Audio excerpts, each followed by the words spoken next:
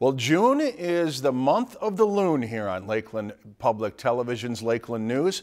Each weeknight beginning next Monday, we're going to feature one Loon picture during our 10 p.m. newscast. Our photos are being provided by award-winning educator, writer, photographer, storyteller Steve Monum. Steve is also providing a Loon fact and/or tip for each day's photo.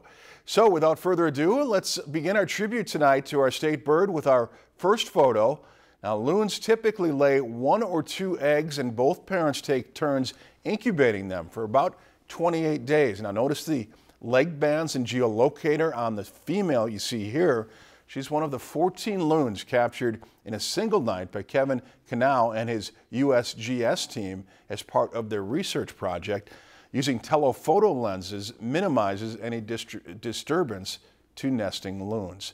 Again, thanks to Steve Monum for the photo and information, and look for our next Loon photo next Monday night and every weeknight after that throughout June. And then after that, Stacy, we're going to actually have people vote on our Facebook page for their favorite Loon photo. We'll show a compilation of them all and we'll crown a champion Loon photo.